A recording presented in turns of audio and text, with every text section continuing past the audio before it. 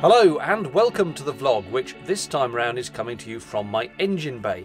And that's because a few days ago I had a tweet asking if I'd ever done any videos specifically relating to boat batteries and boat electrics. And I thought back and I thought, well, I've kind of mentioned them in passing, but I've never really done a dedicated video about how all these systems, the electrical systems on the boat work. And so that's what this is. Now I must stress that I am not an electrics expert, I'm not an electronics engineer, and certainly this video is not in any way supposed to be deeply technical. It is glossing over a beginner's introduction, very much just the general gist of how stuff works. So if you do know boat electrics and you know your onions, you're probably going to think I've glossed over things and I've missed bits and so on, but that is intentional because this is very much supposed to be a beginner's guide.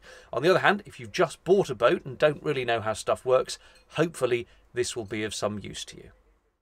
Let's start with a look at the kind of electrical items that are typically on board. There'll be some lights for the dark evenings. There'll be a water pump to push water to the taps and shower. There'll be another water pump to suck out wastewater from the shower and chuck it overboard. There may be a pump to flush water into the toilet. If you have a central heating system, that'll take some power to run and to push hot water round the radiators. You'll probably have some ventilation fans in the galley and bathroom. You may have a fridge and even a freezer, and if you do, they're likely to be the biggest consumers of power on the boat. Perhaps you have a television or radio. Plus there may be some sockets for plugging in mains appliances or charging mobile phones and the like. There could be other things, but you get the gist. The thing to remember is that unless you're plugged into a main supply through a shoreline like in a marina, all the power you need has to be stored on board, and that storage is done in batteries. In fact, boats usually have multiple batteries. One to start the engine, another if you have an electric bow thruster, and then a set of batteries, usually called the leisure batteries, that power all the stuff I mentioned earlier, the lights and so on. Here's where it starts to get a bit technical. Batteries have both a voltage, measured in volts, and a capacity, measured in amp hours. A typical battery might be rated at 12 volt, 100 amp hours. But what does that mean in practice? Well, voltage is like the pressure at which the electricity is squirted around the system. The higher the voltage, the higher the push of the electricity. Meanwhile, amp hours relates to how much electricity the battery can deliver over a given period of time until it's got no more electricity left. This is where confusion often sets in, because amps and amp hours are not quite the same thing. An amp is essentially an amount of electricity known as current. An amp hour is that current being delivered over the course of an hour. So, for example, in theory, a 100 amp hour battery could provide 1 amp for 100 hours, or 2 amps for 50 hours, or 100 amps for 1 hour. In practice, it's not quite that simple, because the more gently you try to pull the electricity out of the battery, the longer it can supply it for. Conversely, if you try and haul a lot of electricity out very quickly, it'll actually run flatter quicker than the stated amp hours capacity would have you believe. Each bit of stuff on the boat requires a certain number of amps to work, so every time you switch something on, it's draining your batteries of that much current. Just to make things slightly more annoying, most electrical stuff is rated in watts. My old television, for example, uses 45 watts. To work out how much drain in amps that will put on your batteries, you divide the watts by the voltage of your batteries. 45 watts divided by 12 volts is 3.75 amps. So in 1 hour of TV watching, my battery will have drained by 3.75 amp hours. 2 hours watching would use up twice that, 7.5 amp hours.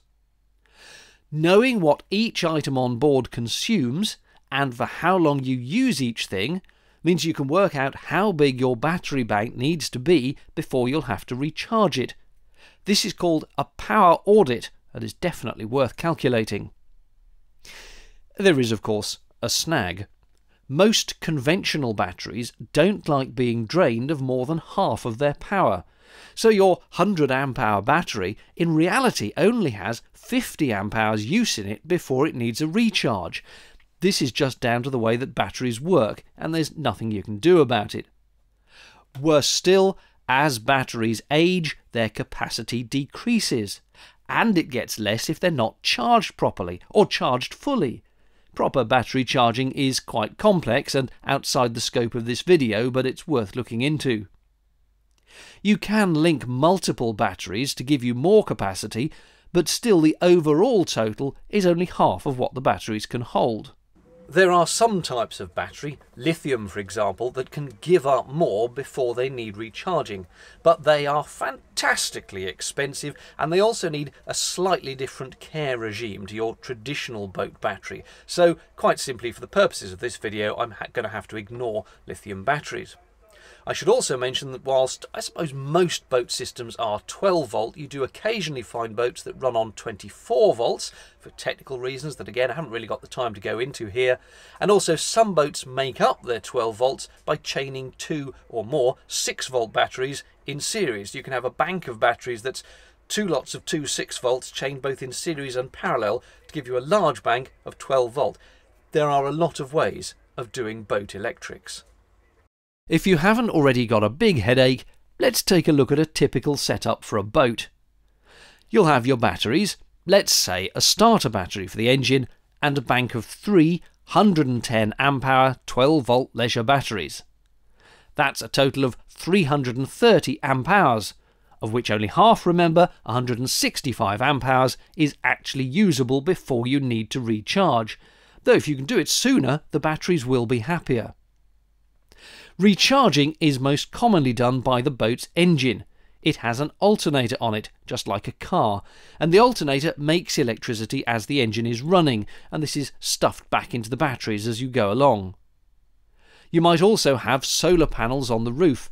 Depending on how many you have, these might generate a trickle or everything you need, and will do so silently all the time the sun is out. The more and bigger panels you have, the more electricity you make. And again, this is stuffed back into the batteries, generally in a more sophisticated way than the alternator does it, and that's kinder to the batteries in the long term. Of course, if you're in a marina, a wharf or such like, you could plug the boat into a mains shoreline and use a charger to top up your batteries. Just to throw a spanner in the works, it's also important not to overcharge your batteries, as that can damage them. Other chargers could be an inboard or portable generator, and these come with their own requirements and issues which are beyond the scope of this video. The astute viewer will notice that mains electricity is 230 volts, but we've been saying the boat batteries are 12 volts. This is true. Also, mains is alternating current or AC, while the batteries produce direct current known as DC. So when you plug into a shoreline, your charger takes the 230 volt AC mains and converts it down to 12 volts DC for the batteries. So why use 12 volts? Why not just have boats running 230 volts so it's like at home? Well, firstly, batteries are DC, not AC, and secondly, they're not very good at producing high voltages unless you stack loads of batteries in a big long line, each one giving the next one along a bit more push.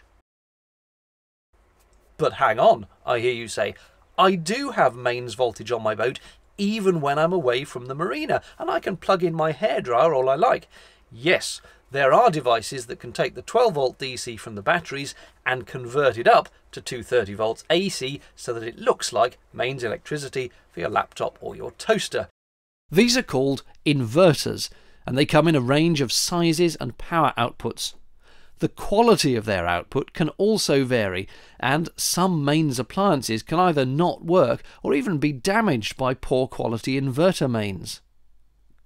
Just remember that the electricity is still all coming off your batteries, so if you plug in a microwave oven and it draws 1000 watts, while that's only just over 4 amps at mains voltage, it's 83 amps at the 12 volts your batteries are supplying, and that's what's crucial. If you run the microwave for, say, 6 minutes, you'll have drained your batteries by at least 83 times a tenth a tenth because 6 minutes is a tenth of an hour. So that's 8.3 amp hours from your storage. That draw from the microwave may not sound like a lot coming out of our example bank of 165 amp hours, but bear in mind that what's in the batteries is all you've got until such time as you're able to recharge. So unless you've got solar or a generator or you're running the engine every day, the storage of your electricity is just going down and down and down. So you're probably unlikely to be able to use big high current appliances like electric heating or irons and hair dryers and toasters and washing machines and things like that. There are boats that are specifically designed to be all electric, and they have big battery banks and big inverters, and they can deal with it. And sometimes you can get away with running large current appliances by running the engine at the same time. So effectively the engine is powering them rather than the batteries. What's more, inverters are inefficient. They lose some power in the process of converting it, maybe around 10 or even 20%. Could be worse in poorly made inverters. So your 8.3 amp hours drain might be, let's say, 10 amp hours used up, or even more. And inverters use up some power just by being switched on, even when they're not doing anything. That's why it's generally better to charge things like your phone from a 12-volt charger, like those car cigarette lighter things. Better that than it is plugging in a mains charger through the inverter. Let's go back to our diagram. Like all batteries, you have a positive side and a negative side.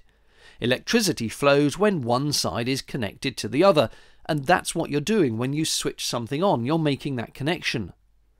The first thing to say about this is that you should never, ever let anything that conducts electricity directly touch both terminals on a battery. For example, if you are undoing the connections and your spanner accidentally touched both sides, positive and negative, if that happened, all the electricity in the battery would try to cross through the spanner in one go. You'd effectively create a 1-bar electric heater across the terminals. There'd be a big bang, an almighty spark, and lots of damage, including possibly to you. For that reason, only muck about with boat electrics if A, you know what you're doing, and B, you're careful. The reason this doesn't happen when you switch on a light and let the electricity flow is that the light has a resistance to the flow. It holds it back so it can't all move at once and you don't get the big bang. Everything electrical aboard the boat will have 2 wires going to it, one from the battery positive and one from the negative. Usually there's a switch in the positive line to turn things on and off as well. At the battery, all the negative terminals are connected together and connected to the hull of the boat.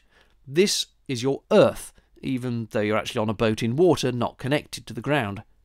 The engine will also have a big thick wire connecting to the hull to earth it. Incidentally, unlike cars, boats need the negative wire to run all the way back to the battery from everything that's being powered.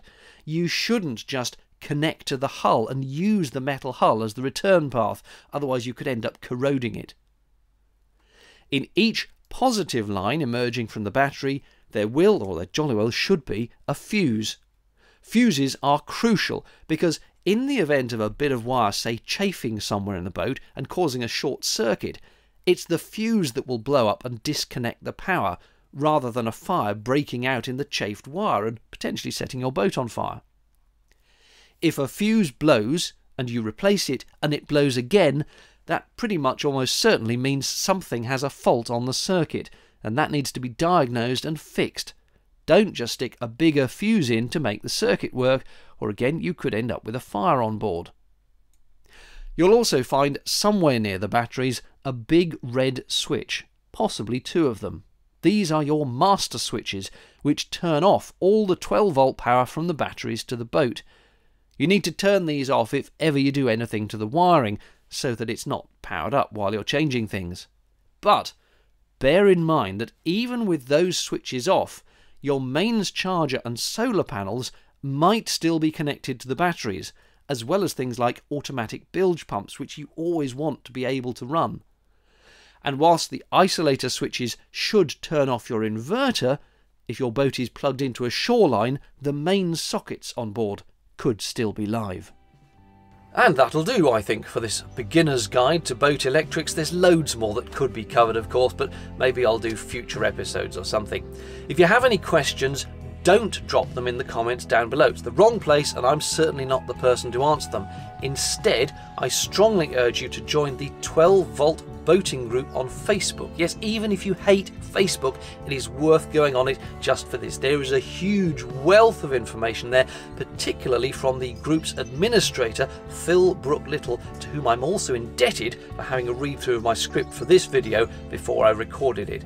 You will get every question you could possibly want to ask answered knowledgeably on that group. I'll leave a link to it in the video description below. Thanks for watching. Bye bye.